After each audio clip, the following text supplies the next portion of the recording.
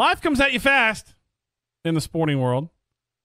And just in general, life can come at you very fast. So I always caution people who get a little too confident, a little too cocky to slow it a little bit, because life comes at you fast, people. Prime example of that was Saturday afternoon in Baton Rouge, Louisiana. You'll recall that LSU lost to Troy University the weekend before. Or 2 weekends before, rather. Troy pulled off an upset. And, it kind of sent LSU into we're going to have a bunch of team meetings. We're going to have a bunch of players-only meetings. The athletic director met with the head coach and the coordinators and blah, blah, blah. Well, fast forward to Saturday afternoon, and Auburn is just destroying LSU early in that football game. I was driving to Bryant-Denny Stadium. I was listening to the Auburn radio broadcast, and when I got out of the car at Bryant-Denny Stadium, Auburn was in front 20-0. And I thought, whoo, boy, Ed, Coach Ogeron, this is going to be bad for you. And apparently, Aubie, the Tiger, which is the Auburn mascot, felt pretty good about it too. Because Aubie, the Tiger, put on a Trojan uniform for Troy, the Troy Trojans, to make fun of LSU for losing to Troy. Life comes at you fast, Aubie. Life comes at you fast, Aubie. Because what happened in that game? Auburn raced out to a 20-0 lead. They're feeling really good about themselves. They scored 3 points. They took a 20-0 lead with 12:50 left in the second quarter. Over the next 42 minutes and 50 seconds,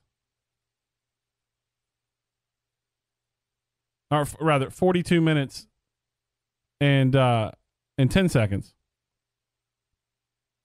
Auburn scored 3 points the rest of the way.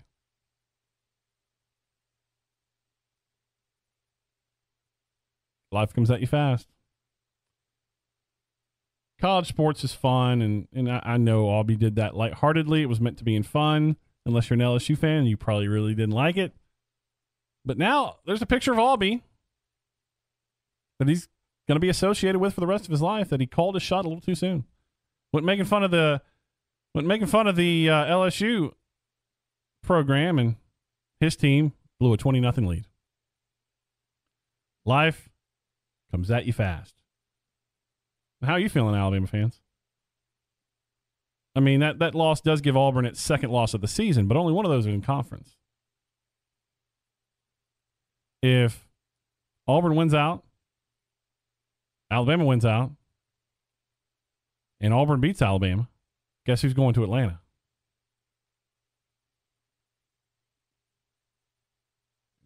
I get the sense from Alabama fans that they are dreading another 2013, where Auburn had one conference loss.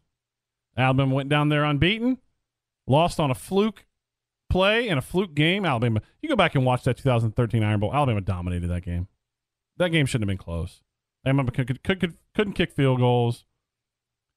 They got stopped on 4th and 1. When's the last time Alabama gets stopped on 4th and 1? Hats off to Auburn. They won the game. But Alabama fans are nervous, and they're hoping that someone on Auburn's remaining schedule can knock them off so that game will not determine the West. Auburn has conference games with Arkansas, at Texas A&M. They host Georgia, and then, of course, the Iron Bowl. So if you get the sense Auburn's going to lose one of those, but Auburn's one of those teams, man. Auburn's one of those teams, if they get hot, you never know. Oh, by the way, they just kicked a receiver off their team today.